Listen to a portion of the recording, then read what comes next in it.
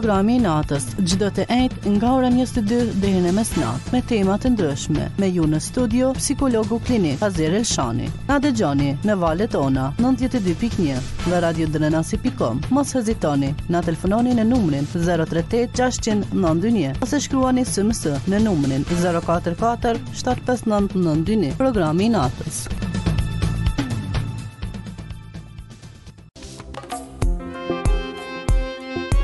Të nderuar miq, jeta e sotme dinamike e shpejt, oraret e ditës, por edhe të natës, informacione dhe lajme 24/7, problemet që na shoqërojnë të gjithë ne çdo ditë. Gjithnjë më shumë vërtetojnë që ndihma e psikologut nuk është dobësi, por domosdoshmëri. Ne të Radio Drenasit këtë ndihmë nuk e kemi lënë vetëm në klinik, por e kemi prurur shumë afër për ju. Programi i natës, çdo të njëjtë nga ora 22 deri në mesnatë. Kësaj radhe është një lloj të veçantë. Ku i ftuar është Psikologu Klinik Hazir Elshani, për të dëgjuar me vëmendje të plotë të gjithë ju. Telefononi, mos hezitoni. Nuk është pengesë të kesh probleme. Pengesë është të mos kërkosh ndihmë, me dëshirën për të qenë pranë jush Radio Drenasi me emisionin e natës.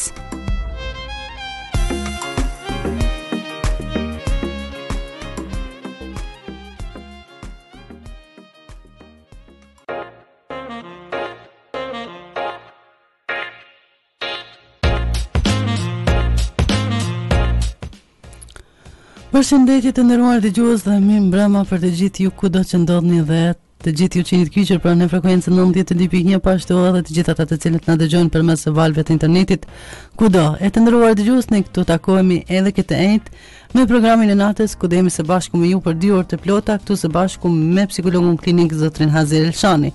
Pra edhe për këtë javë kemi një temë të cilën ka përgjedhur intervuar për të diskutuar dhe për të informuar më gjerë rreth temës pra të cilën do informohemi në vazhdim. Edhe dashur dëgjues, për të bërë pjesë e këtij programi, gjithë ju që dëshironi të bëni pyetjet të juaja, të parashtroheni dhe të drejtoheni të nderuarit zotrit Hazir Elshani, ne telefonata juaja jemi presim me kënaqësi në numrin 038 691, po ashtu edhe mesazhet juaja në numrin mobil, pra ku keni mundësi të dërgoni në mënyrë anonime, qofse nuk doni të prezantoheni, pra në numrin 044 75992.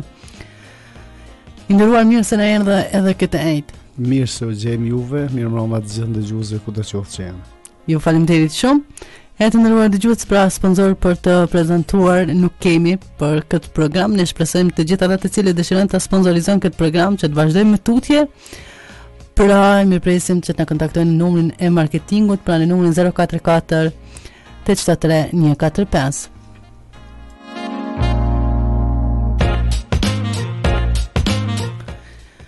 Gjithashtu përveç se jemi duke transmetuar pra në frekuencën 92.1 edhe në përmes valëve të internetit në radio-drenasi.com, ne jemi duke transmetuar edhe në kanalin YouTube, pra jemi në transmetim të drejt për drejt. I nderuar, temën të cilën keni përgjedhur për këtë program, për këtë njëjtë është Qrregullimi i sjelljes antishoqërore. Po. Pse keni vendosur të zgjidhni këtë temë dhe si hyrje rreth temës? Po mirë, faleminderit. Shpresoj që do të jap përgjigjen. Përcaktimi i temës për natën e sontit në këtë emision Qrregullimet e sjelljes antishoqërore, kam dashur që t'jap në hollësi disa gjëra për cilat individin e atakon ky lloj i qrregullimit të sjelljes, që në fakt këto qrregullimet sjelljes antishoqërore gati mund të themi se shoqëria jonë si cila shoqëri në botë i ka pasur që nga themelimi, por tani me sa shihet edhe janë duke u parë veprimet kryesisht e të rinjeve, këto lloj qrregullime janë dita ditës të sforcu dhe sforcimet e tyre bëjnë që funksionimi i tyre në jetën e përditshme, në familje dhe në përgjithësitë e veta janë të keq funksionu. Për trajtimin e kësaj teme në emisionin e sonte, besoj që gjithë ndëgjuesit tanë do të marrin disa informacione të mira, të lehta, që në një farë forme janë në formën e mundësisë të llojit psikoedukimit për cilën familja apo individi do ta ketë mundësinë që të përvetësoj spoku një sjellje e cila është pranë tij dhe në të ardhmen besoj që ajo do të reduktohet.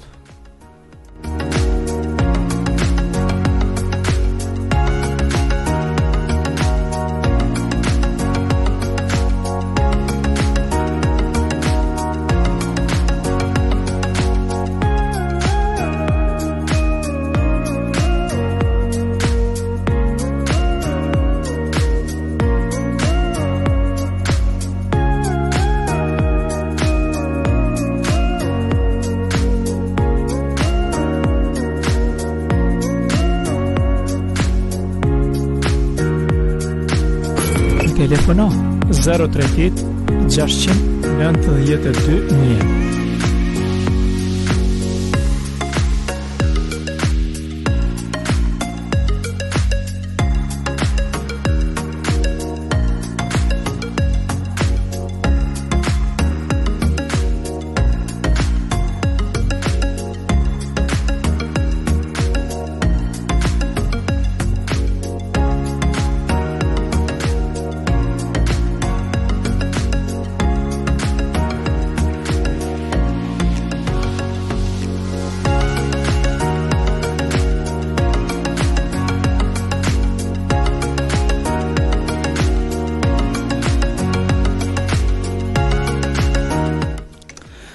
Ndërruar, kisha dashur që pyetja ime e parë për këtë temë do jetë cila është ajo karakteristikë më kryesore që e dëmton sjelljen e një individi.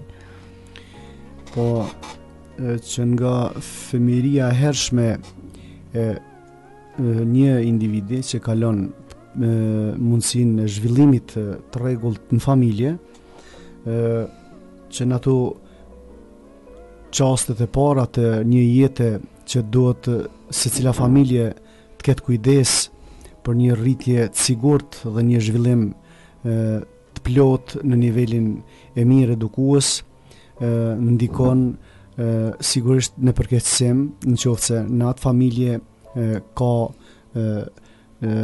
situata nënçmuese, agresive, që prindrit apo familjarët të tjerë zhvillojnë situata të llojeve të ndryshme dhe pranë i kanë fëmijët.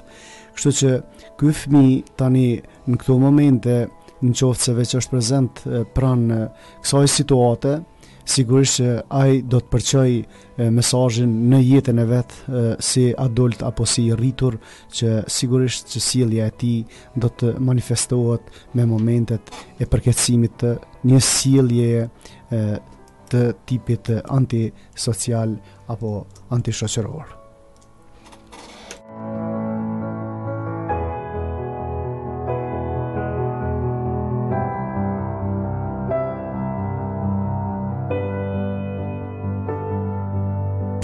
Telefono 038 692 1.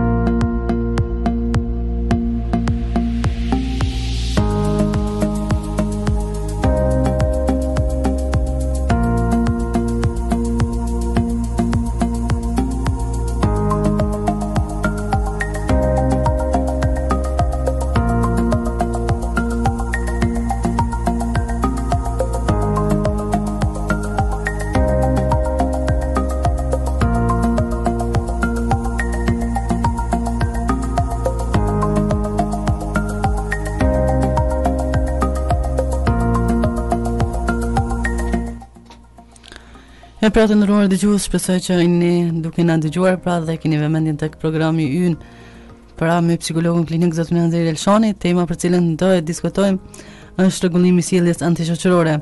I nderuar, më konkretisht, cilat janë ato simptome që karakterizojnë një individ me këtë sjellje? duke u nisur nga dhonat e hershme shkencore që janë nga dysëmëtreta në vitin 1980 që nxerr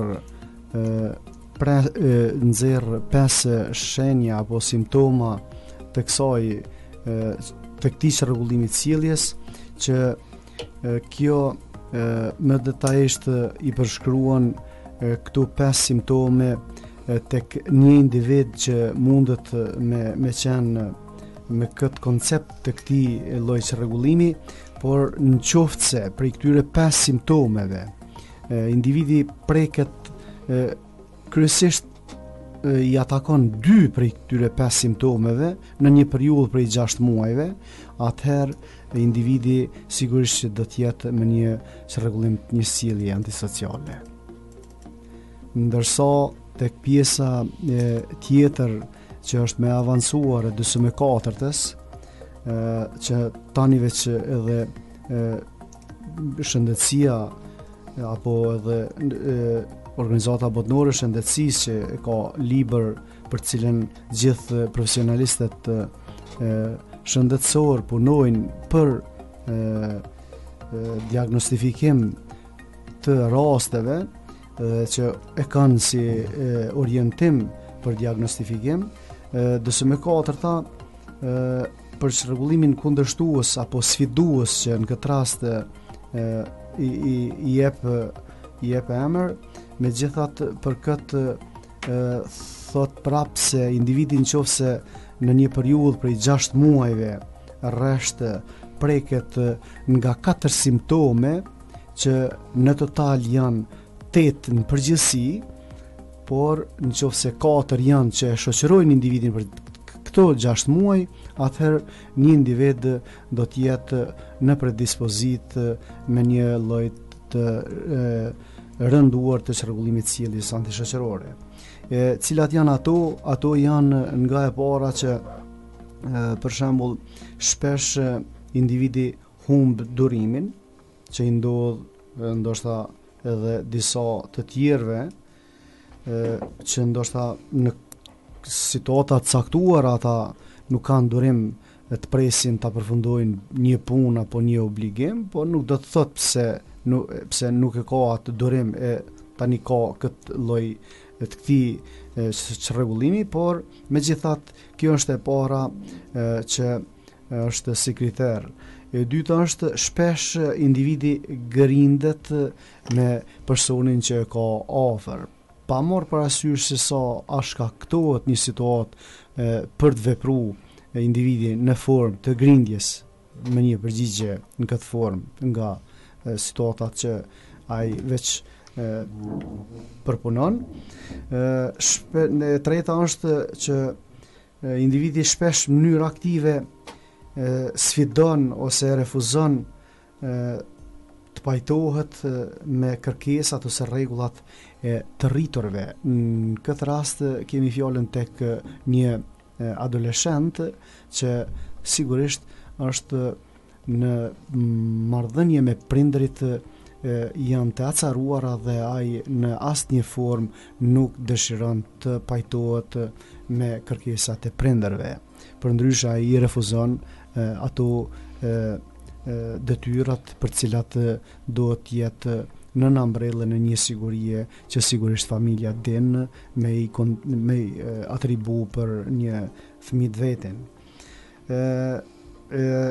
Simptoma tjetër është shpesh i mërzit njerëzit me qëllim apo pa qëllim, ndoshta rrallëherë, por kryesisht me qëllim ju shkakton situata që ai njihet mirë kur e shkakton këtë situatë para njerëzve. Sigurisht që kjo nuk përjashtohet individi e provokon edhe familjen e vet me situatat cilat njihet për veprimet e familjarit të tij që ai e shkakton këtë situatë, sigurisht që familja njihet keq. Do thotë ky kënaqet me këtë veprim duke i shkaktuar familjes një situatë të tillë për cilën ai shpeshherë e qet në një situatë mërzitshme. Ndërsa Tjetra simptom është që i pa faj, ndoshta pa arsye i fajson të tjerët. Ndoshta pa asnjë mundësi për të zhvilluar një situatë e rregullt mes atyre, ai krijon një situatë që sigurisht papritmas e gjykon për të keq dhe deklarohet se gjërat ndodhen me qëllim nga ju që unë po nina keq. Do të kjo është një situatë që ai vetë e krijon. Tjetra simptom është që shpesh individi nështë pa arsye preket apo mërzitet lehtë nga njerëz që është mesin e tyre. Dhe ai gjen një justifikim për të ikur nga kjo situatë dhe shkon e rrin vet, largohet dhe thot se këta njerëz po flasin që unë me uni keq, në realitet nuk është një situatë që ai veç pe imagjinon apo pe krijon, por sigurisht që kjo pjesa imagjinatës e krijesës që është veç mendimi i gabueshëm, tek ky person krijon një ndjenje jo stabile dhe ky me automatizëm ik nga ai rreth cili do të qoftë o shoqëror o edhe familjar, apo edhe nga mes të cilët janë në vizitë apo në takime të rregullta. Tjetra është që individi në raste të caktuara pa asnjë arsye kalon në një gjendje të rënduar emocionale dhe ai zemërohet dhe me një fjalë ai edhe nxehet pa asnjë arsye që kryesisht këtë qëllim mundet me identifiku tjetri që është para tij. Dhe ai sigurisht që kur e shën këtë situatë habitet se çapo ndodh me personin që në këtë situatë ai ra u zemru apo edhe u nxe edhe e prishi sigurisht takimin me njerëz që i ka. Dhe e fundit është shpesh ky individ mundet me qenë hakmarrës apo edhe keqdashës në raport me njerëz që ka përpara vetes. Ne në përditshmëri këta njerëz i hasim dhe i dim se këta janë të prirur për me ndëgju keq dhe janë të prirur që ndoshta vetëm një fjali e ndëgjon për të keq, ai i shton edhe dhe tjera dhe e bën një fjali të zëruar apo një vepër të rënduar me çka që aja nuk përkon me realitetin, por janë njerëz të prirur, kanë atë talent të zhvilluar në thojza dhe ky njihet tamam i kënaqur me atë çka po merr si informacion nga jashtë. Do thotë këtu 8 simptome të cilat unë mundova një nga një ti përmendi, dëse me 4-ta thot se prej këtyne 8-ave në qoftë se individi 6 muaj rresht preket vetëm nga 4 nga këtu, atëherë se letë ka edhe terapisti me identifiku apo me diagnostifiku që ky individ ka dhej me një tip të llojit çrregullimit sjelljes antishoqërore.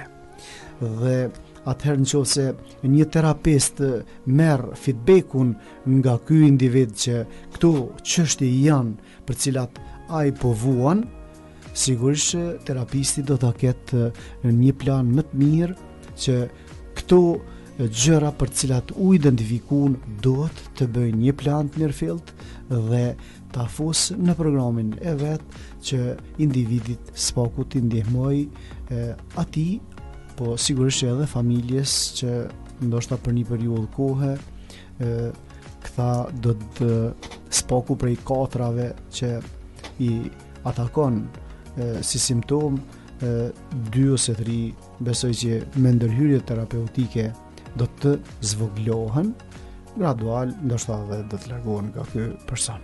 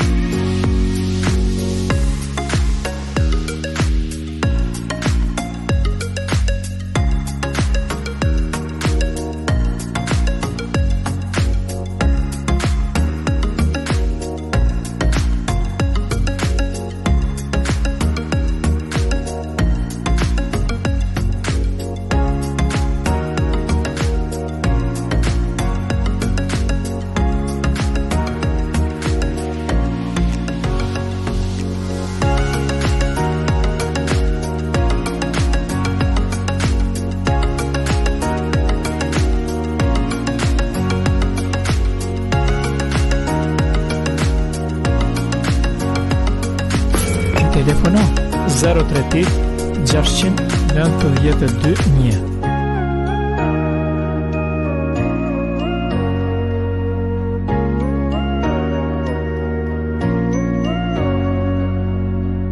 Na dëgjoni edhe në Radio Drenasi.com.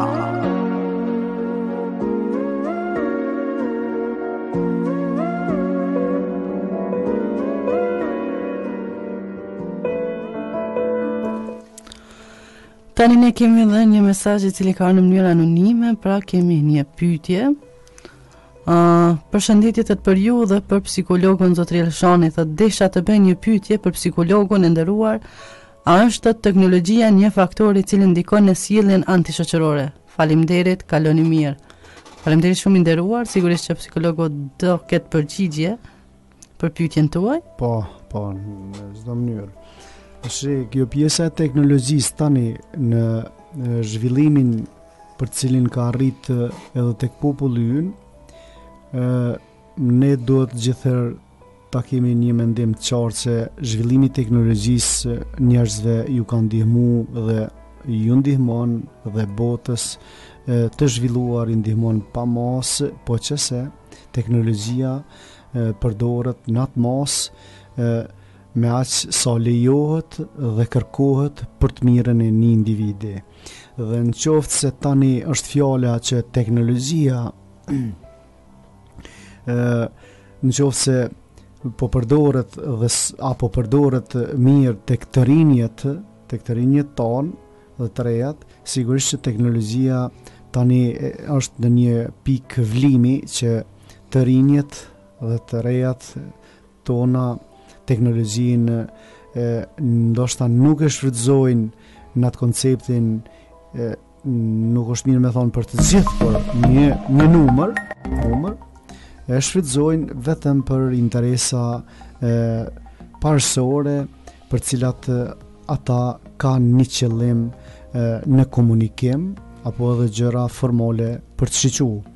Dhe në qoftë se kjo është tepruar jashtë mose, kryesisht tek adoleshentët, sigurisht që teknologjia do të jetë faktor relevant I atij individi që spoku prej atyre simptomave të cilat unë I përmenda nga 24, sigurisht që 3 teknologjia do t'i merr me veti. Dhe në qoftë se edhe personi tani ka një gjenezë nga një familje për cilën e përmendëm në fillim të emisionit, atëherë po bëhen 4 elemente apo 4 simptome, sigurisht që kjo neve po na çon deri te një diagnostifikim I lehtë që ky individ është me këtë lloj të këtij Qrregullimit sjelljes dhe sigurisht që për 6 muaj ai vetëm ka nejtë ekskluzivisht në telefon apo në kompjuter duke shiquar gjërat për cilat ai veç tani e ka akumulu në trupin e vet dhe në mendjen e vet disa gjëra për cilat ai tani nuk po njihet mirë. Kështu që për fund përgjigjes të plot, muj me thonë se nëse është e tepruar nga individi, sigurisht që teknologjia do të jetë prise e kapjes të këtij lloji rregullimi për individin.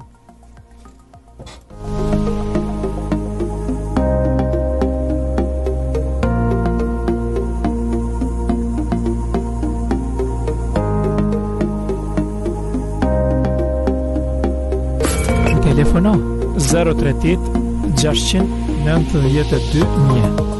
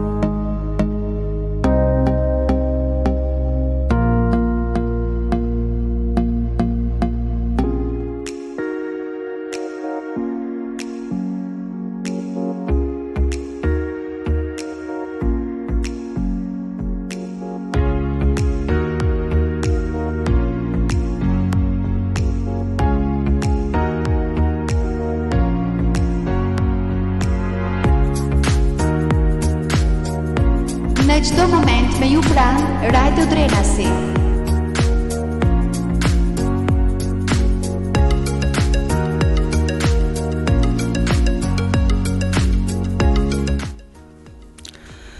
Dhe tani pyetja ime radhës i nderuar do jetë në cilën moshë shfaqet kjo sjellje apo ka ndonjë moshë të caktuar?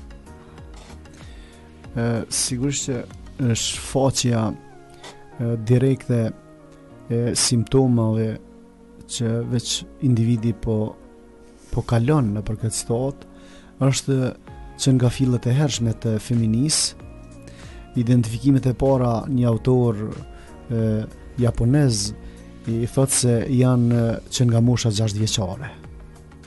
Në qoftë se prej atyre simptomave që i përmendëm nga 24-ta, sigurisht që prindrit duhet me qenë të vëmendshëm se në qoftë se një fëmijë i tyre ko pas kohë shpërthen, janë vetëm 2 gjëra që ato e identifikojnë fëmijën se nuk është mirë me sjelljen.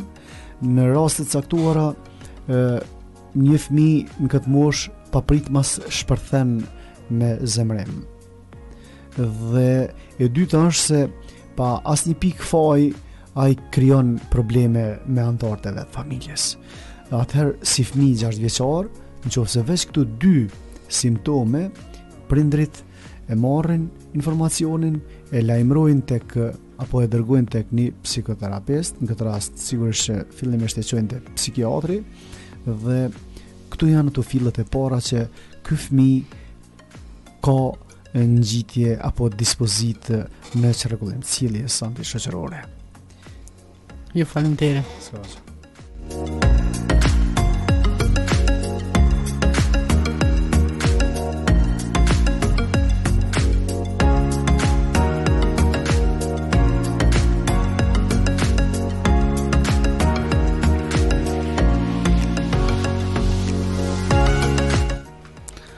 Të dashur dëgjues, ne jemi të hapur për mi pritur telefonatat e juaja, të gjithë ju që jeni kueshtar bëni pyetje rreth temës të cilën ka përgjedhur i nderuari zotëri Hazir Elshani, tema pra shregullimi i sjelljes antishoqërore.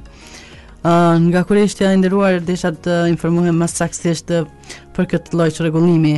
A është tek 2 gjinit apo të ndonjë në ndonjë gjinim tjetër më e prirë? Po, faleminderit për pyetjen. Ne gjithherë mendojmë se femrat kanë përparësi edhe për këtë lloj çrregullimi, pa prekje, edhe ti edhe gjitha ndëgjuesit tani që janë duke na ndëgjuar, por kjo nuk përkon me realitetin, se prevalenca e rritjes në gjini është më shumë tek dhe i atakon më shumë djemt, moshkujt i atakon. Dhe një dhonë shkencore, një punim shkencor që tani në kohën e fundit është dalë, kjo është nxjerrë dhe është identifikuar tek një numër i madh subjektesh për cilën janë bërë testet, ka reflektuar që në moshën 13 vjeçare. Që në moshën 13 vjeçare është identifiku grup mosha e tillë dhe gjinia mashkullore më e prirur se sa gjinia femërore. Kështu që prapë është. Jo, faleminderit. Ja.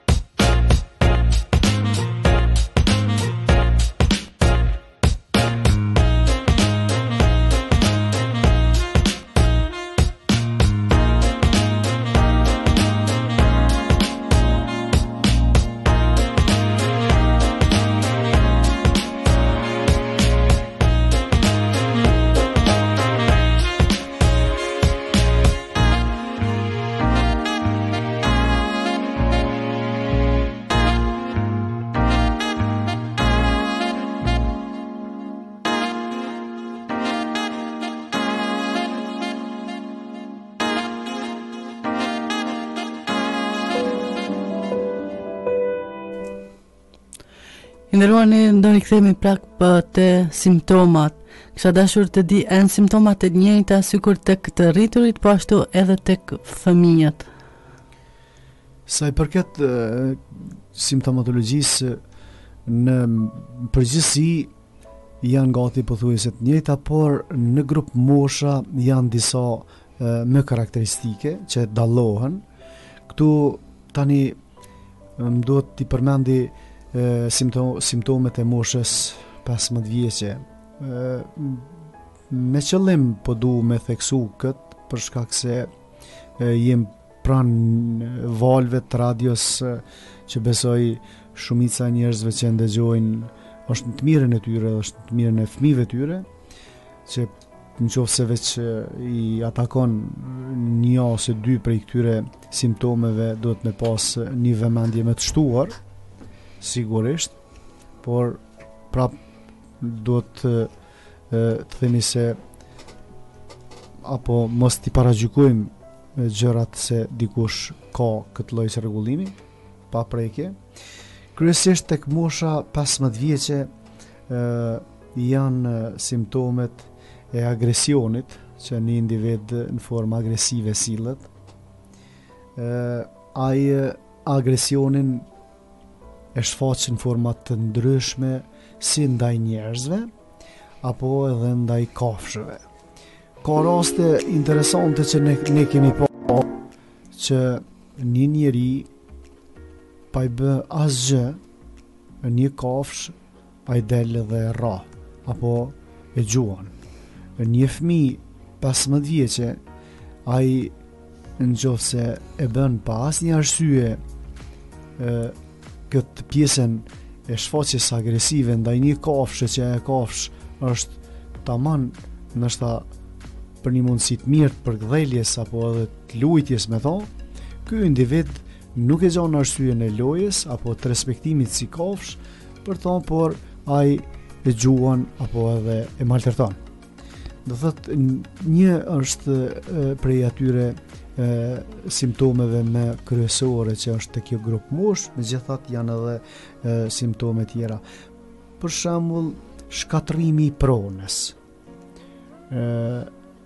Kryesisht adoleshentët të kësaj grup moshe, ata për disa gjëra për cilat nuk munden t'i realizojnë apo kanë dështime të ndryshme në zhvillimin e vet, ai e arsyeton se unë u bona nervoz, edhe atë pjesën e nervozës tash e merr edhe e shfaq apo e shpraz tek prona e vet.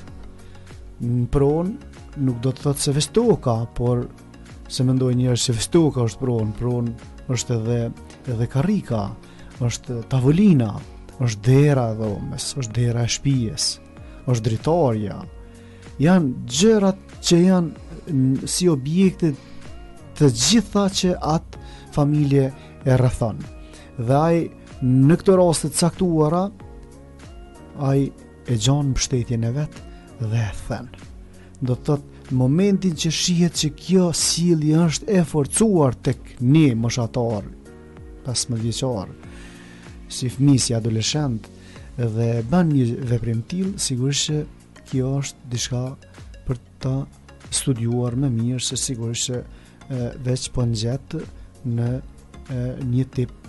një lloj çrregullimi të sjelljes, të cilën veç individi e ka. Pastaj ka jem duke folur për moshën 15 vjeçe. Ata zhvillojnë situata interesante me grupin e vet shoqërisë, dhe nëse është tip i tillë, ai e gjon dhe e zhvillon aktivitetin e vet. E cili është aktiviteti në këtë rast? Është vjedhja. Vjedhin në grup gjëra tu fillu nga klasa, nga shtëpitë ndryshme, tani fillojnë duke u rritë dhe forcohet, dhe sigurisht që ai vjedh edhe në vende ku është ndaluar. Po vjedhja si vjedhje, ku do qoftë që bëhet është vjedhje dhe do të ndëshku. Pastaj këta adoleshent, kësaj grup moshe që veç atakohen prej këtij lloji çrregullimi, janë të prirur për të bërë mashtrime. Dhe mashtrimet prej llojeve më të ndryshme i zhvillojnë. Mashtrojnë familjet, mashtrojnë njerëz përtej familjes, po edhe grupin, po edhe vetveten e mashtrojnë. Kështu që këtu janë disa gjëra për të cilat janë tepër të ndijeshme dhe personaliteti i tyre si fëmijë duke u rritë rëndohet më shumë dhe sigurisht që tani kem të bëjmë me një personalitet që kryesisht ka të bëjë me çrregullimin e sjelljes anti-shoqërore. Do thotë kjo ke ajo pjesa më e ndijshme e fëmijëve tonë në përgjithësi, që nëse këto janë në përditshmërinë e tyre, prindrit duhet të jenë të vëmendshëm që të bëjnë diçka në të mirën e tyre që s'paku të largojnë nga mundësia që i jepet.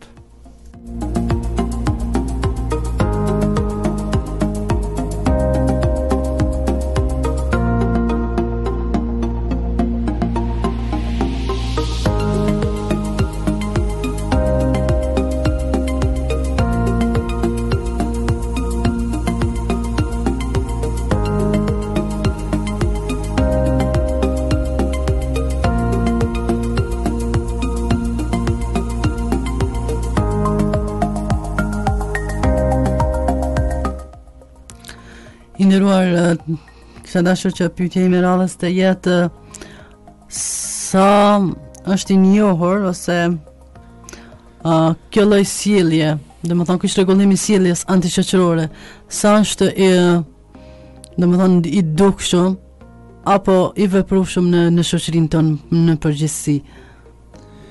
Faleminderit për pyetjen. Kjo sjellje në çdo vend botë i ka strukturat e veta, i ka referencat e veta. Sigurisht mund të thonë që në vendin tonë është një përmos e rritjes të kësaj sjellje deviante. Tamam me thonë se për shkak se këtu janë disa rezultate në kohën e fundit që vitin e kaluar nxorri edhe Ministria e Arsimit rezultatin e PISA-s që nxënësit tonë nuk ishin aq mirë me suksesin, me ngritjen e cilësisë në arsim.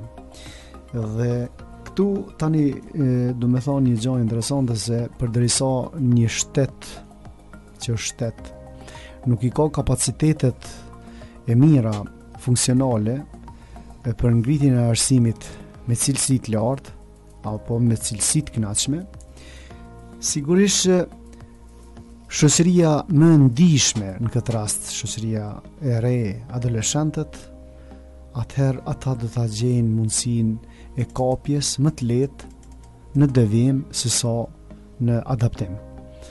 Kështu që tani ky rezultat neve na tregon që gjithë ata që merren me studime kanë mundësi dhe hapësirë studiojnë se shoqëria jonë ka elemente të ketë ngritje të këtij koncepti më shumë, ndoshta se sa disa vende përreth.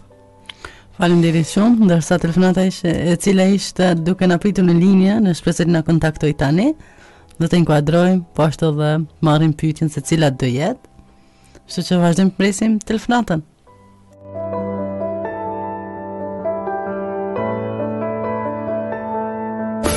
Telefono 038 692 1.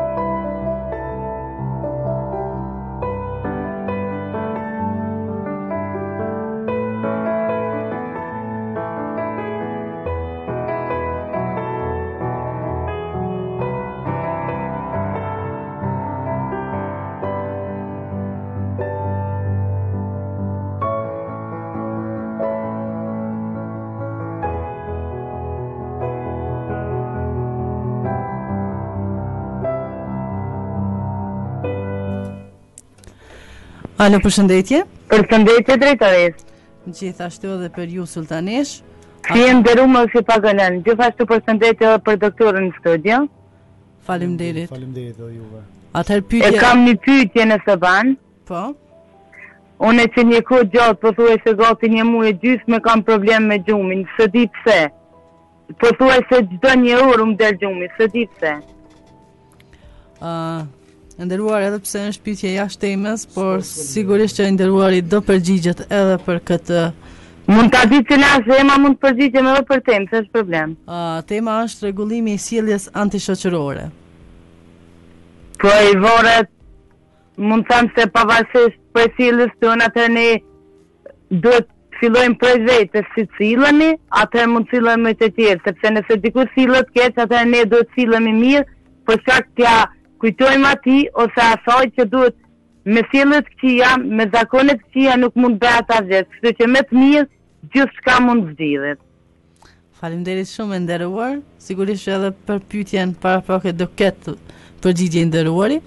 Kështu që të përshëndesim. Faleminderit shumë, ju përshëndes, një natë sa më të mirë.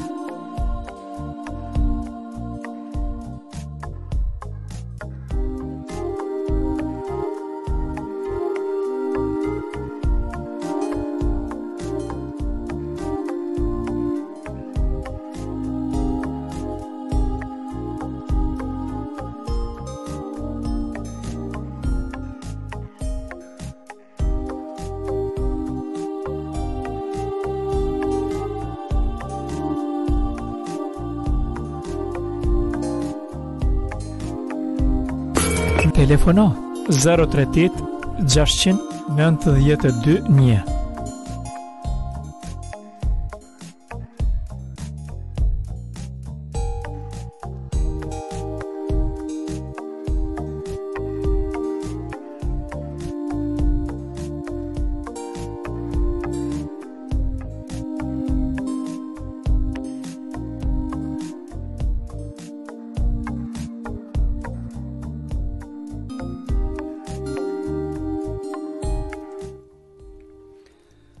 Dëgjuesja bëri pyetjen, çdo një orë më del gjumi, apo? Po. Dhe koha ishte që një muaj e gjysmë. Po, ashtu. Kjo është si shqetësimi i saj.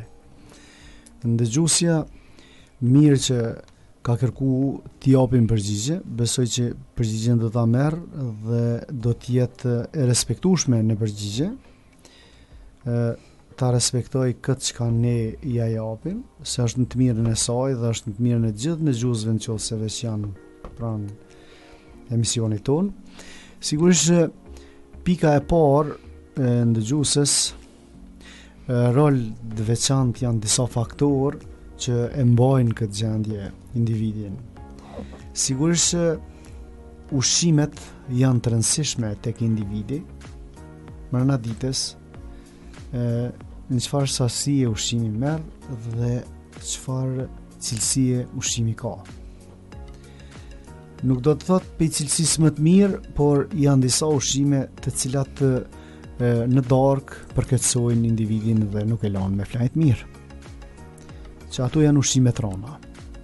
Kryesisht ushqimet e rana në mbrëmje, individi duhet të largohet prej tyre, se disa nuk mujnë me qenë mirë me tretje dhe përkeçohet tretja, kështu që tani është një periudhë më e rënduar e gjumit tek individi.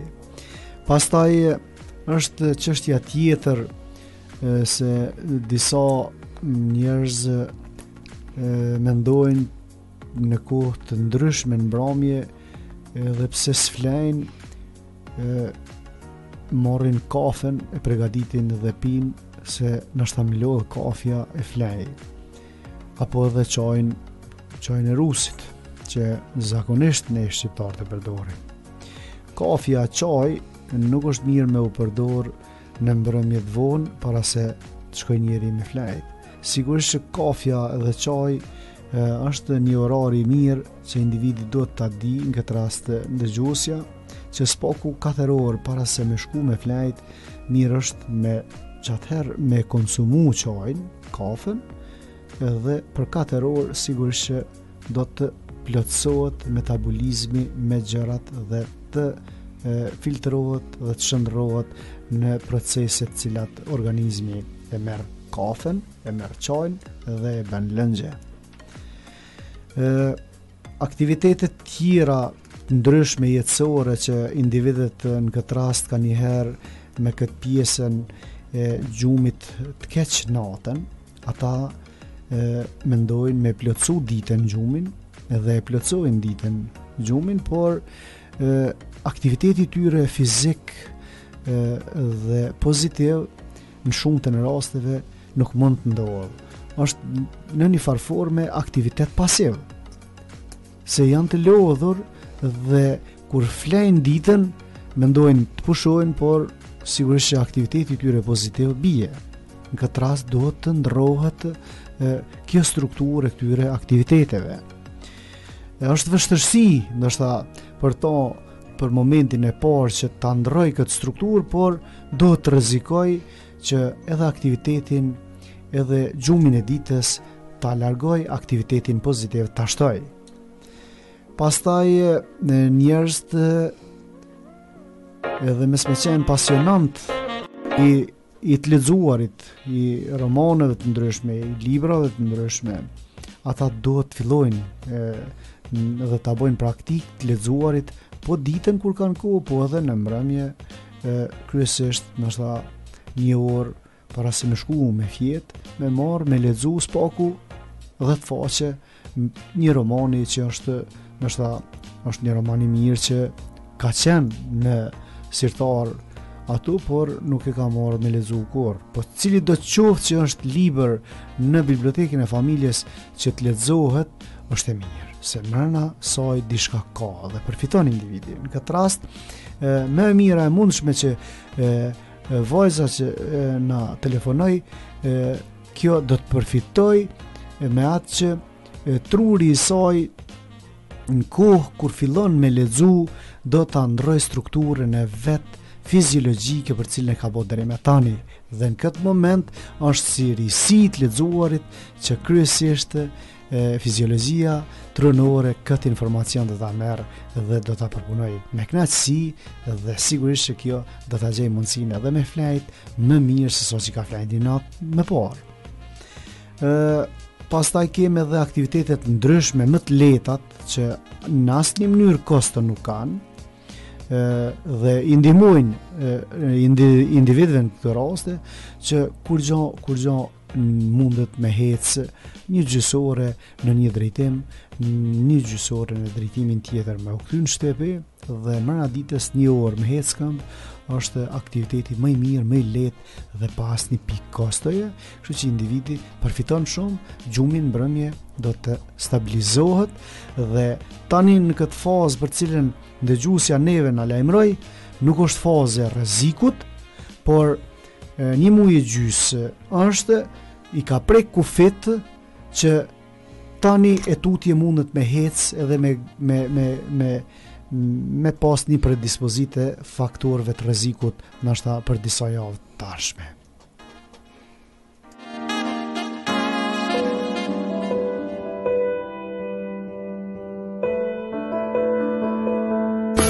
Telefono 038 692 1.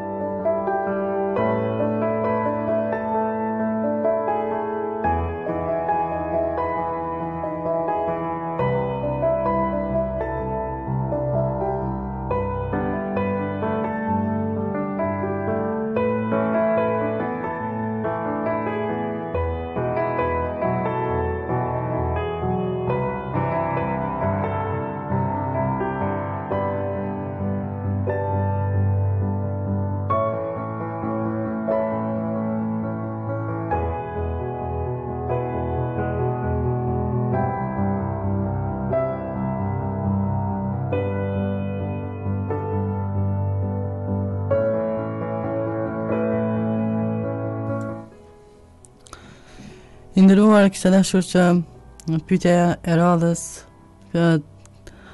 do më që të informohem edhe unë po ashtu edhe gjithë ata dëgjues të cilët janë kurioztar. Kisha dashur të di a keni ndonjë shembull apo mund të na marrësh ndonjë shembull që ky shkruani i sjelljes antishoqërore është më i përhapur apo më i dukshëm në shoqërinë tonë? Është pyetje me vend, tani në kulturën tonë shqiptare ka ndryshu edhe struktura familjare. Dhe në këtë rast më duhet ta përmendi se jeta e përgjithshme familjare, e paqëndrueshme, që tani veç ka fillu me u bë si rregull në thojza e disa individëve, prishet familja dhe harmonia në mesin e tyre. Atëherë në atë familje sigurisht që ka fëmijë dhe fëmijët do të absojnë më skesti. Por sigurisht që edhe ata dy individ cilët prishen konceptin e familjes, se kanë mundësitë e pakta për një qëndrim me stabilitet, sigurisht që edhe këta dy do të absojnë keq. Dhe kjo tani në përgjigjen eksakte me thonë që ka fillu me u bë si norm në thojza e rregullt prapë në thojza tek shoqëria jonë, që me të vërtetë është për më orë keq, se dita ditës ne ndëgjojmë shumë e më shumë situata që disa njerëz kanë paqëndrueshmëri në familje dhe shkapërderdhet familja. Kanë divorce prej me të ndryshmeve dhe për asgjë e mendon që ka pas zgjidhje dhe ja kthen shpinën e fëmijës të vet, ndoshta fëmijës të vogël apo edhe i rritur, po ja kthen shpinën. Do thotë këtu janë ato mundësitë që po pson keq edhe po rritet kjo dukuri si te fëmijët, ashtu edhe tek individët adult të mëdhaj të rritur në shoqërinë tonë. Ka predispozit.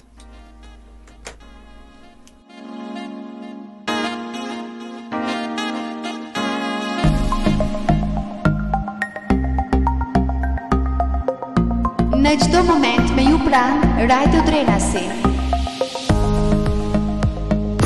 Telefono 038 692 1.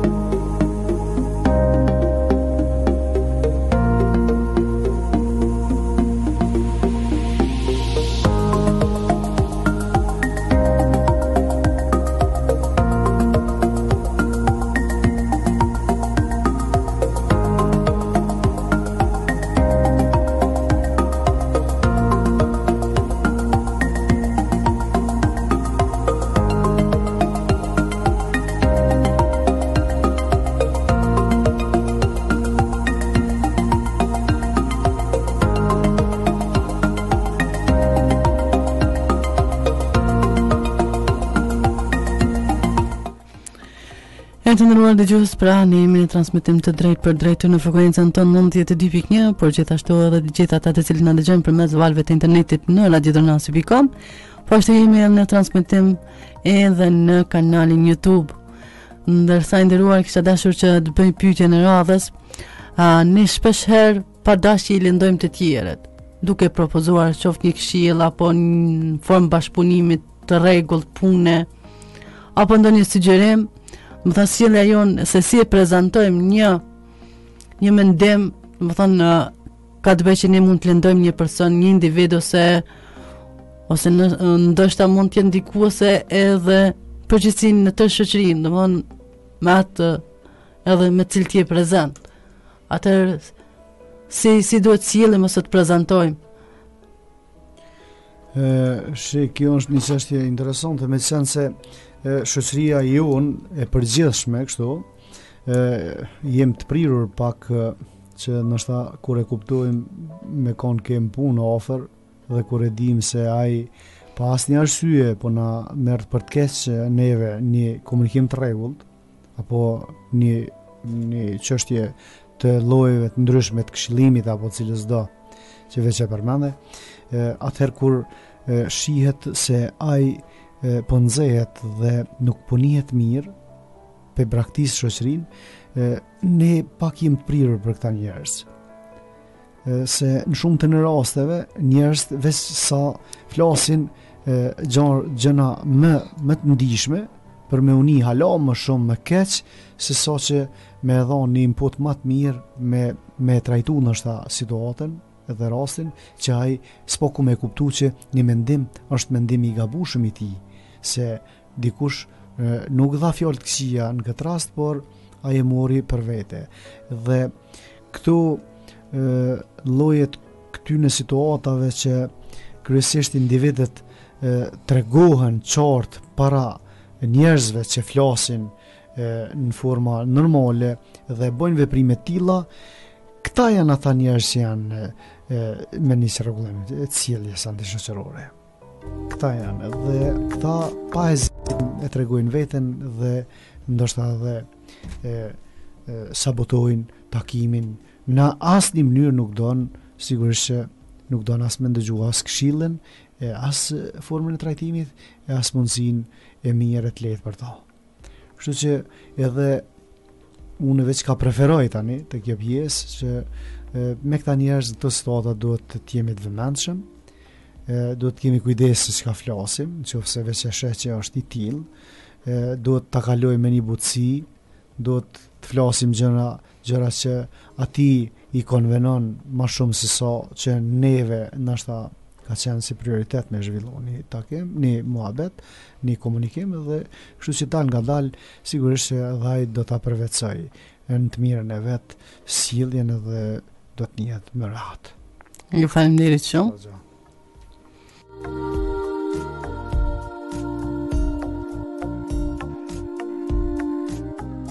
Na dëgjoni edhe në radiodrenasi.com. telefono 038 692 1.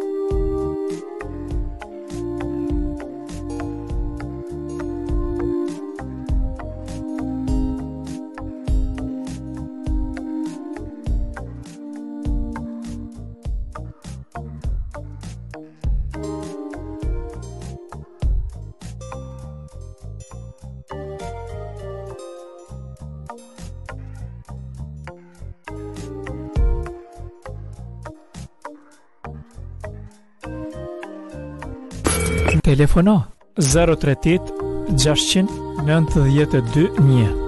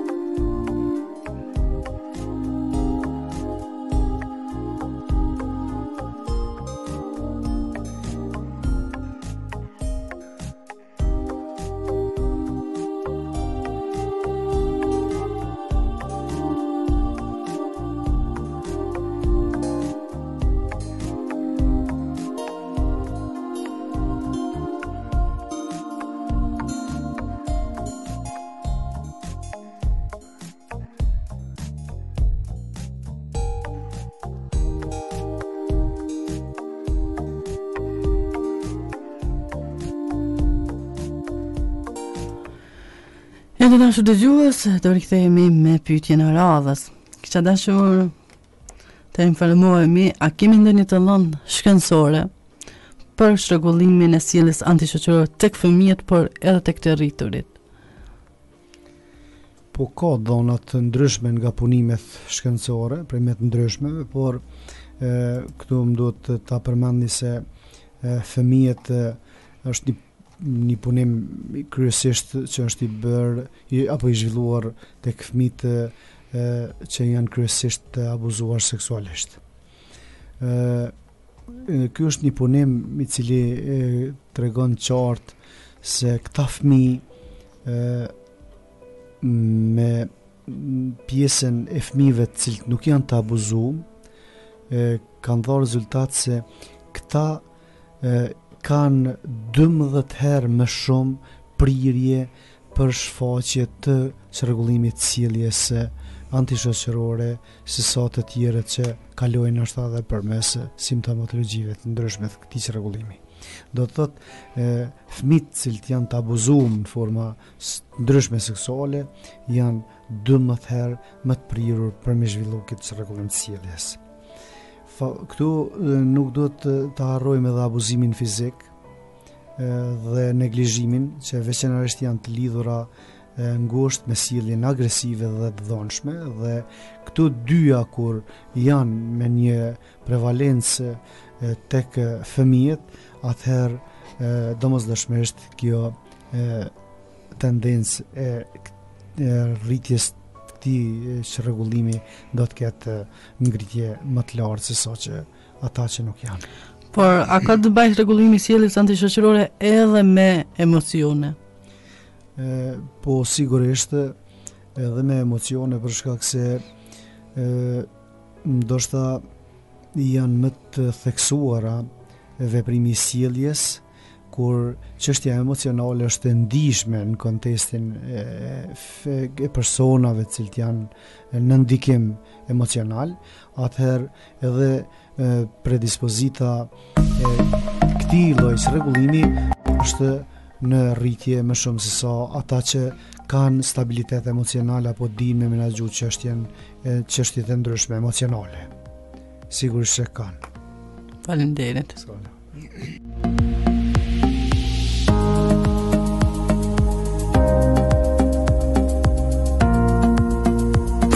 Telefono 038 692 1.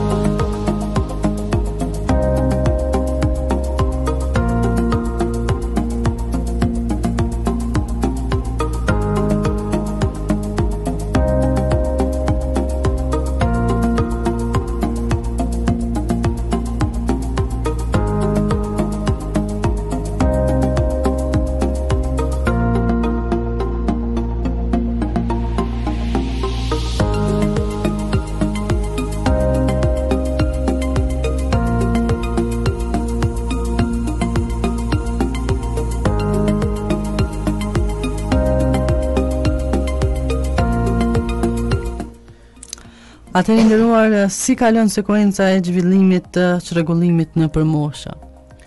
Po kjo është interesante, kemi grup moshën e feminisë të hershme, e kemi grup moshën e adoleshentëve dhe grup mosha e të rriturve apo adultëve që thojmë. A ka mundësi të na prezantosh për të tri moshat? Për të trijat është kështu, për shembull tek pjesa e feminisë hershme një fëmijë i cili ka gjendje Ankthi dhe kalon zhvillimi i tij nëpër këtë stad, apo kalon edhe tek pjesa e rregullimeve kundërshtuese, sfiduese, apo një fëmijë është i prirur apo ka një rregullim të pamjoftueshmërisë apo vëmendjes që ne i themi hiperaktivitet, do të thotë kjo është ajo pjesa që sekuenca e zhvillimit të një fëmijërie të hershme, po që se veç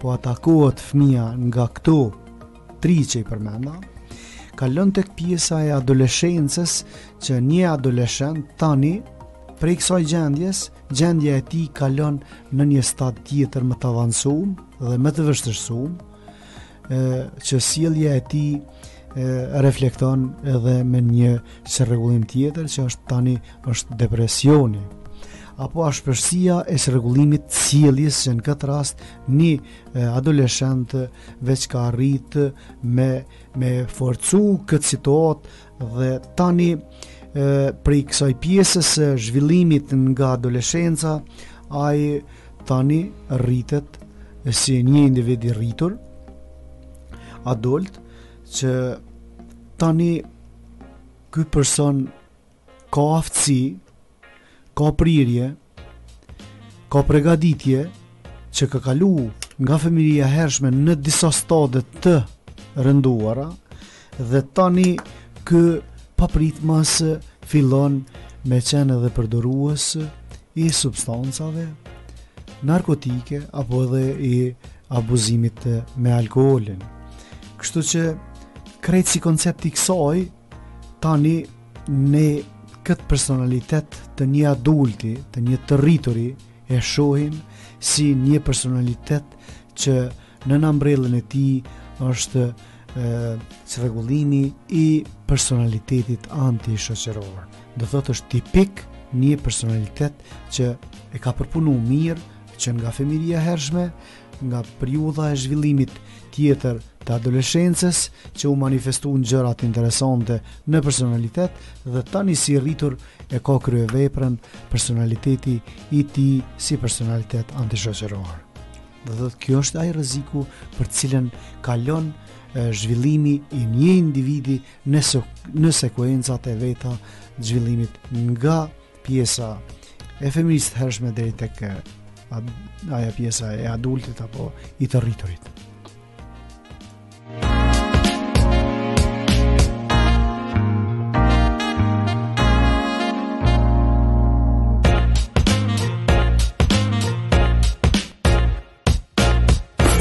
Telefono 038 692 1.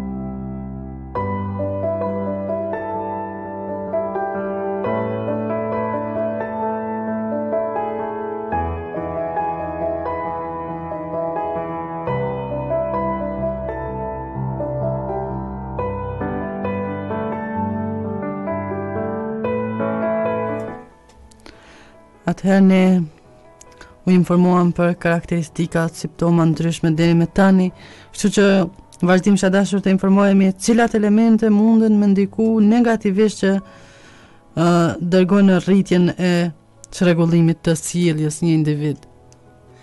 Po janë gjëra interesante se individin e shoqërojnë edhe disa situata tjera në familje dhe ato domosdoshmërisht ja japin mundësinë të kapet me këtë lloj çrregullimi. Si për shembull, stili i prindërimit të varfër.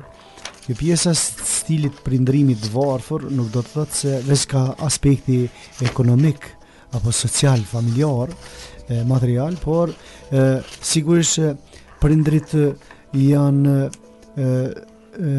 me një shkollim një nivelit tolt, apo e fare nuk kanë qenë në arsimim, dhe në këto raste kryesisht fëmijët e tyre do të jenë me pamundësi të njohjes bazike në edukim. Tjetra është mosmarrveshjet martësore mes prindërve, që këto situata gjithherë na bjen me përmend më shpesh, por është një qels që muj me thonë i rezultatit apo i suksesit fëmijëve. Nëse para tyre zhvillohen sekuenca të ndryshme të mosmarrveshjeve, sigurisht që qelsi i suksesit të fëmijëve tyre do t'ju mungoj.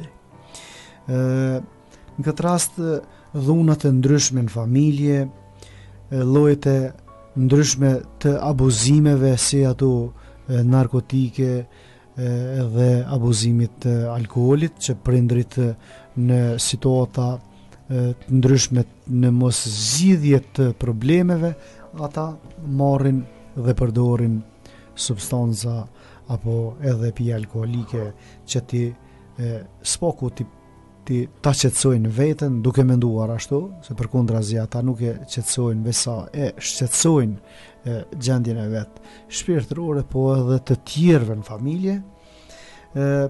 Pastaj gjendja ekonomike e varfër që individin qofse është në mesin e atij rrethi që ai pretendon me pas diçka me shumë apo me pas aq sa ka shoku i tij, në këtë rast një fëmijë që shkon në shkollë dhe nuk i ka mjetet, veshjen, pajisjet cilat i ka shoku i tij në bankë, sigurisht që tani kë do të jetë keq. Kjo pjesa e emocionit që të ky nuk ka me pas mundësi me qenë emocioni stabil. Dhe në këtë raste, për këtë këtyne faktorëve që u përmendën, individi do ta ketë mundësinë që të jetë i prirur në një çrregullim të sjelljes, që kjo sjellje dal nga dal prej pjesës së fëmijëve në adult si i rritur, ai do të shfaqë edhe stilin e sjelljes antishoqërore.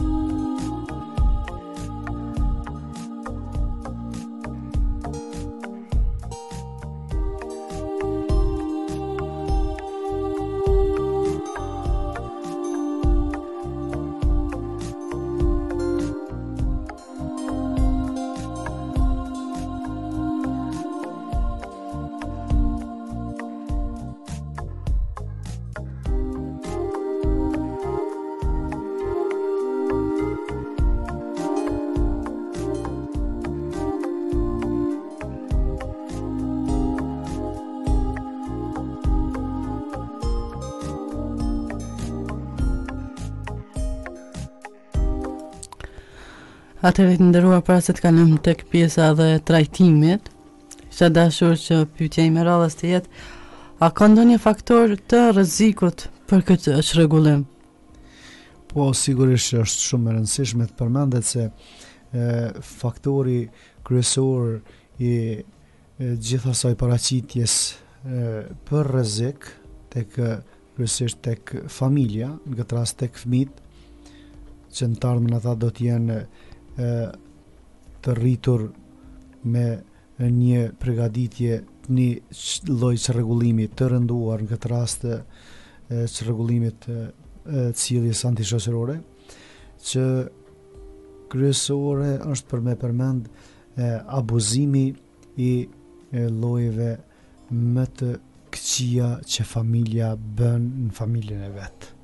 O abuzon seksualisht, o abuzon me droga, o abuzon me alkoolin, o abuzon me dhunë fizike, cilat do të qoftë lloji i të abuzuarit nga individi që shkakton situatën në familje, është më rëndë se tjetra në raport me fëmijët cilët janë në rrethin e vet familjar.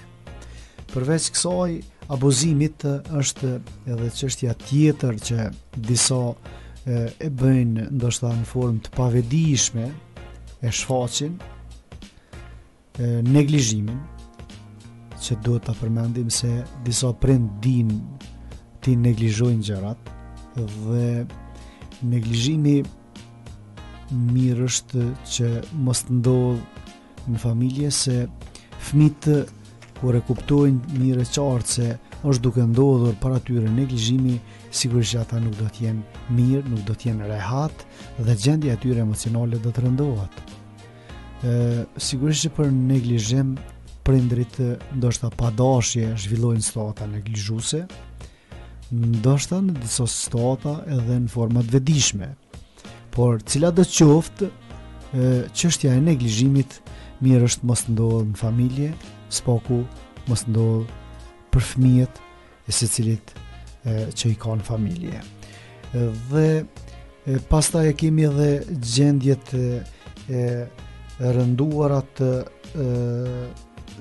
situatave kaotike dhunës që ndodhin në familje, që ato situata nga njëherë familja nuk din me bo zgjidhje të mirë, apo në formë më të qetë ta zgjidh problemin, po duke shkaktuar situatën kaotike dhe duke menduar se po e zbut apo po e zgjidh problemin që mendon me zgjidh.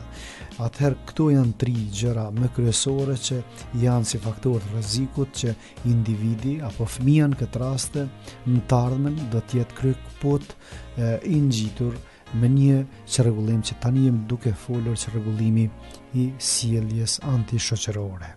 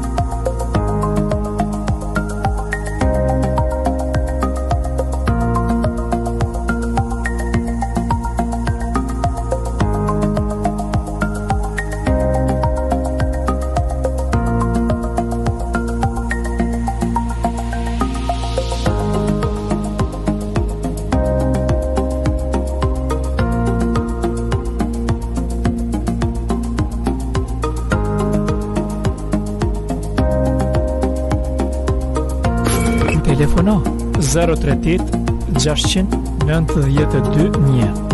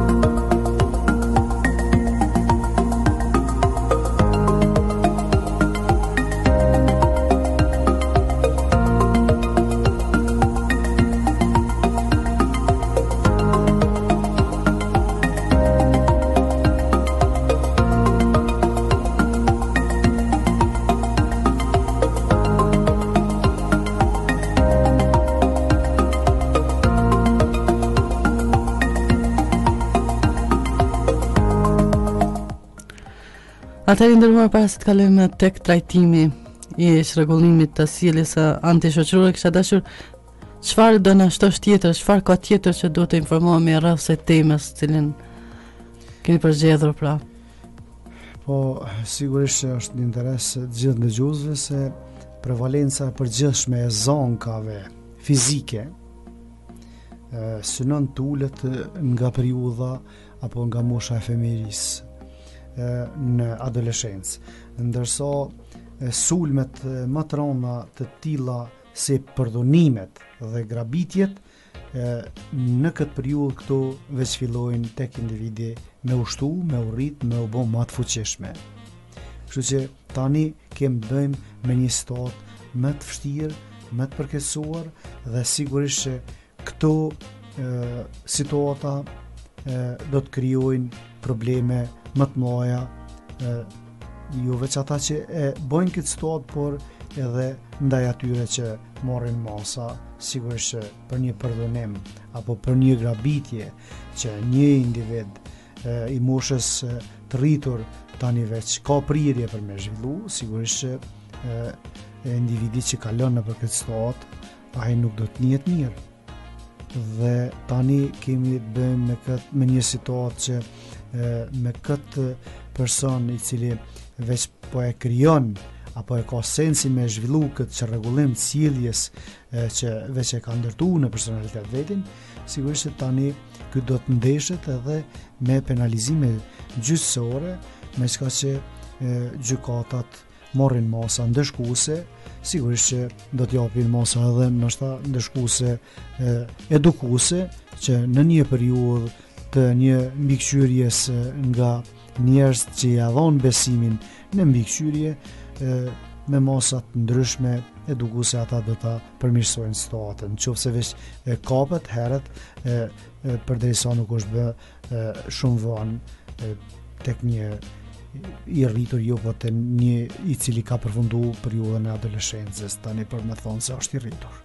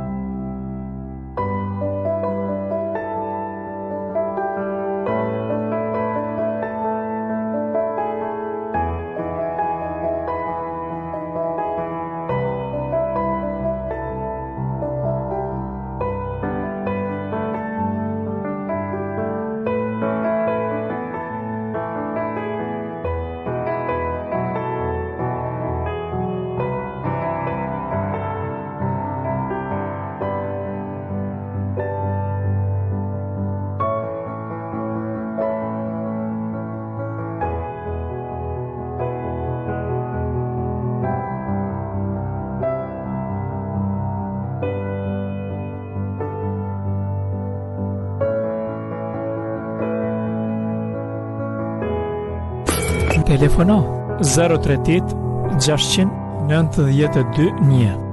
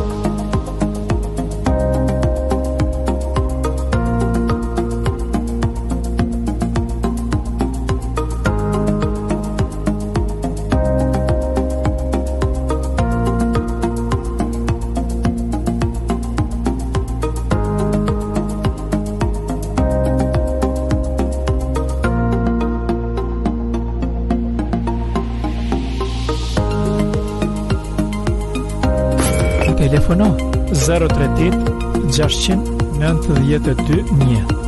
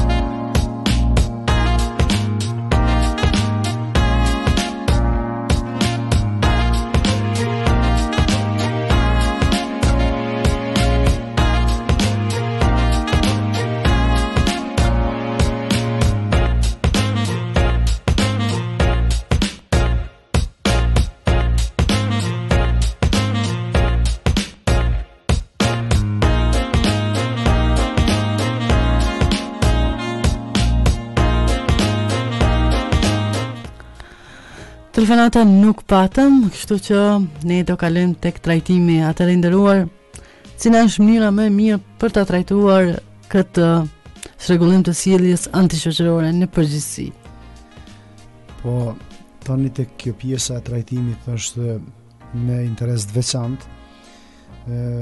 Trajtimi për këtë lloj çrregullimi është mjaft i vështirë dhe është i kushtueshëm, ka kostën e shtrenjtë, për shkak se shumica e dëmtimeve kanë ndikuar në sfera dhe fusha të ndryshme të funksionimit tek individi.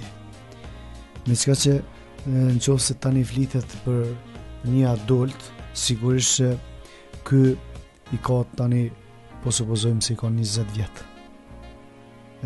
Shi prej 20 vjetë tash ka arë situata e trajtimit të individit.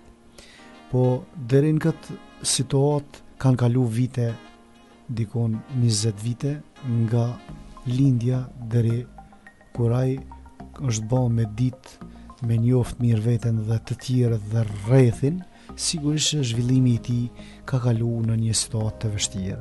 Dhe tani është mundësia e vështirë që ky individ të trajtohet në formën e lehtë dhe të lirë.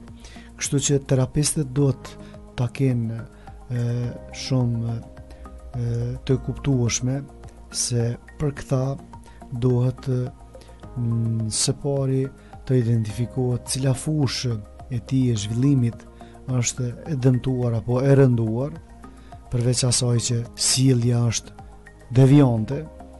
Në këtë rast, me këto dy gjëra, pjesën e dëmtuar tek individi dhe sjelljen e ndryshuar, do terapisti bëj plane të mira dhe sigurisht që në një kohë të vazhdueshëm dhe në një formë të mirë profesionale mundet ta ndryshoj dal nga dal që individi do ta kuptojë mirë e qartë se sjellja e tij nuk ka qenë konform me normat e jetesës për cilën veç është dhe do të jetë.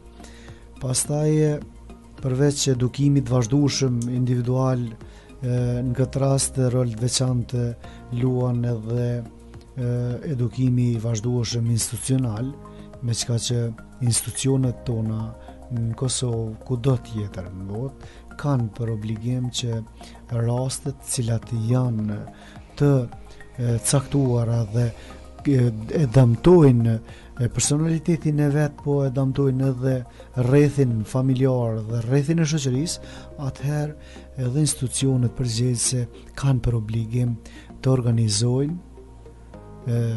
në format ndryshme trajtimin e individit që s'poku ai të përfitoj në mundësinë e një edukimi më të mirë se sa që veç ka kalu.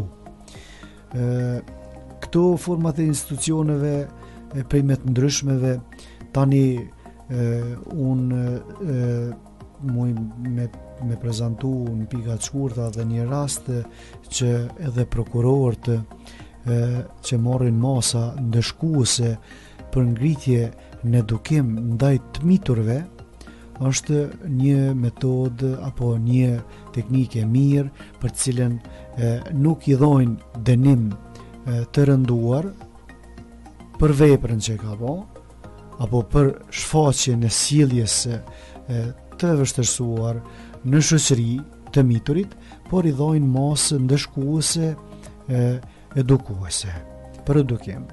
Kjo mund ka rastisë që në Kosovë tani edhe prokurorët i respektojnë ligjet në fuqi dhe i falenderoj gjithë ata që të miturit në këtë rast të shkojnë në këtë formë me këto masa, se sigurisht që i mituri e kupton me mundësinë e parë që fillon me u trajtu nga një profesionalist për fushat për cilat është me i dëmtuar, sigurisht që ai me do ta di mirë se veprimi i tij ka qenë i gabuar. Dhe në këtë rast, me mundësi të përmirësimit, i mituri do ta ketë mundësinë që në gabimet që i ka bërë në rreth, në shoqëni apo në familje nuk do t'i shfaq dhe sigurisht që kjo mos ndikon në ngritje dhe në cilësi të personalitetit të tij dhe sigurisht që ai nuk do ta përsërisë me këtë veprim. Pastaj kemi përveç atij trajtimit të aftësive të sjelljes që në këtë rast edhe duhet psikoterapistët t'i njohin mirë teknikat që përmirësojnë aftësinë e sjelljes në raport me veprimin që deri më tani një fëmijë apo një adult e ka zhvilluar veten. Përveç kësaj programet familjare që organizohen nga ekspert apo nga psikoterapistët e mirë me programe të caktuara që në format ndryshme këto programe e kalojnë mesazhin tek njerëz që kanë nevojë me përmirësu sjelljen.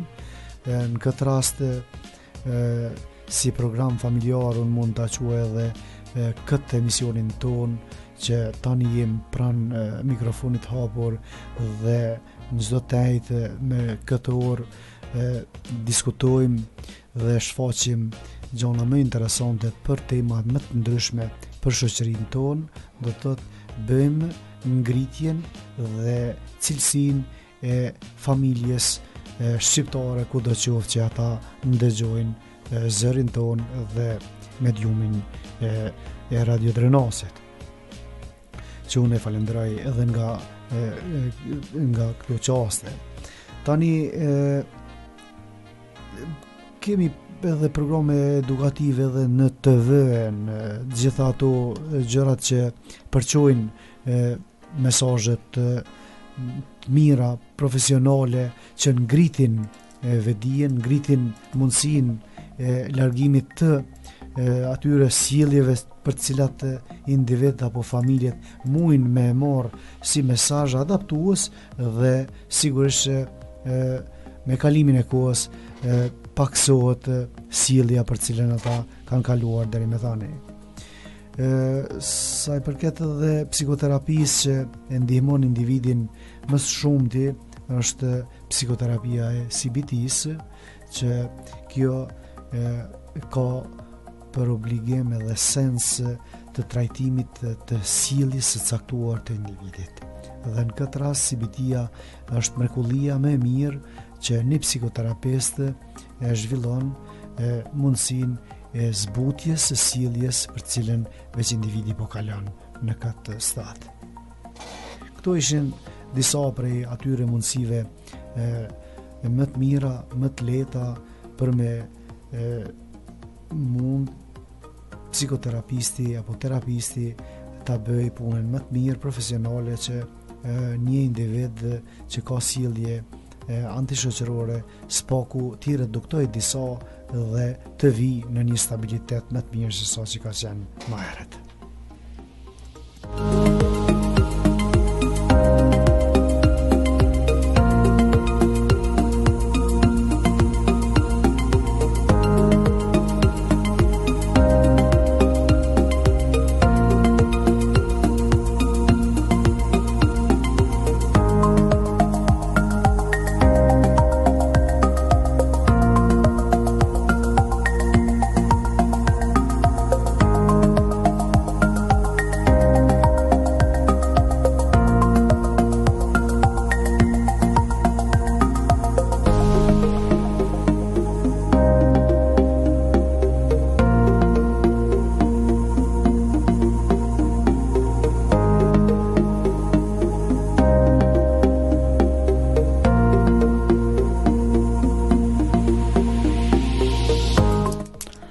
Atëherë nderuar, kisha dashur që pyetja e radhës të jetë cila është sjellja më mirë që ne duhet të veprojmë me një individ me të cilin e dim që ka çrregullim të sjelljes antishoqërore.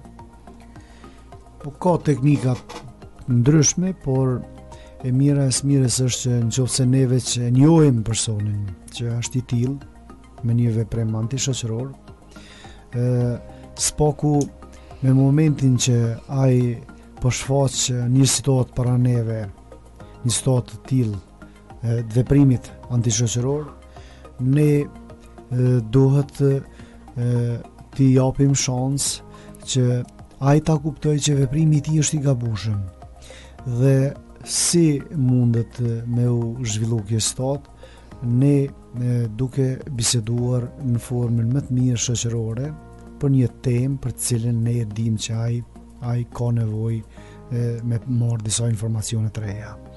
Dhe jo duke aluduar në veprimet e tij antishoqërore. Se nëse ne flasim për veprimet cilat ai i bën dhe neve po na çet në një situatë vështirë më shumë se sa veten, sigurisht që gjendja e tij do të vijë, do të forcohet më shumë se sa që është në një shkallë që u prezantou para neve. Do të jetë gjendje më e sforcuar ndaj sjelljes antishoqërore që ka deri më tani. Sigurisht që ai do të fitoj poena më shumë se sa që kishte deri më tani. Ne duhet të jemi të vëmendshëm që këto veprime mos t'ia krijojmë vetes, por t'i japim mundësi diskutojmë për gjëra cilat sigurisht që ka një temë, ka një aktivitet që ai ka për qef dhe ne s'po ku të flasim diçka lidhur me atë aktivitet.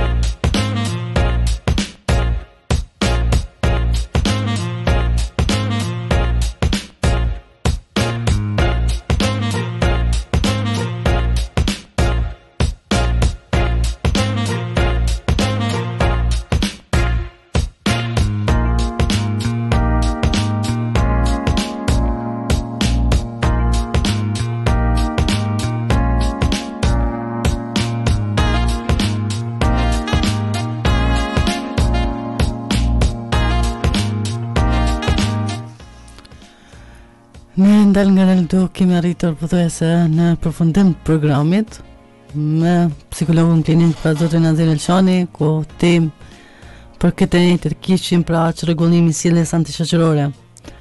I nderuar, mesazhi juaj për fund për këtë temë të cilën ju keni përzgjedhur, të na informoni për dyrë të plota në këtë ejt. Po gjithsesi mesazhi im i fundit për këtë emision për temën është që familjet tona në përditshmëri ta kenë vëmendjen dhe me theks të veçantë ta luajnë rolin e një familje të qëndrueshme më shumë se sa që është duke ndodhur. Për shumë arsye, për shkak se tani po shihet qartë që edhe në familjet tona, edhe në përditshmërinë tonë, se familjet nga asgjë ndodh dhe po sillet stata e paqëndrueshmërisë së tyre dhe po ndodhin gjërat prej më të keqes, kështu që në mesin e familjes domosdoshmërisht është pjesë edhe fëmia dhe kudo qoftë që është fëmia prezant, sigurisht që tani bëjmë në 4 orë me një problem që po vjen e po rritet më shumë se sa që është vetëm të një individ dhe ai individ përshfaq statën e vet në familje. Kështu që të jenë më të vëmendshëm në stabilitet dhe në qëndrueshmërinë e familjes. I falenderoj të gjitha ata cilët e kanë mundësinë të evitojnë problemet prej më të voglave, të azisojnë dhe prej atyre më të mëdha të binë në një minimum, kështu që sigurisht që ka me qenë më mirë dhe menaxhimi i të gjitha atyre problemeve që është i ka jeta në përditshmëri. Faleminderit. Faleminderit për juve.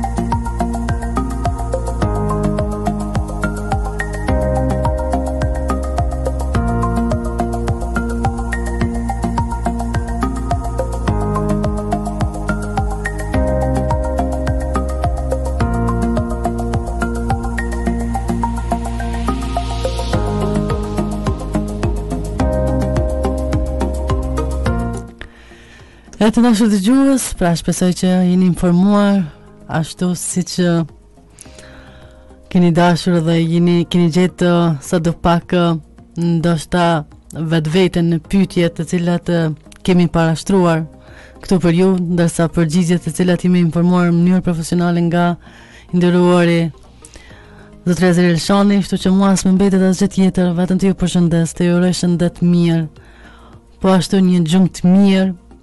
Dhe mirë dëgjofshëm të ejtën e ardhshme me temën e radhës, të cilën do e prezantojmë edhe në rrjetin social Facebook, pra në webfaqen e Radio Drenasit, pra mund të na ndihni në Facebook. Kështu që programin e sonte mund ta ndihni edhe në kanalin YouTube, në transmetim të drejtë për drejtë. Kështu që mirë dëgjofshim. Edhe unë i përshëndes gjithë ata që ishin me neve dhe si ndëgjues në çdo kohë, falenderojmë për pjesëmarrjen.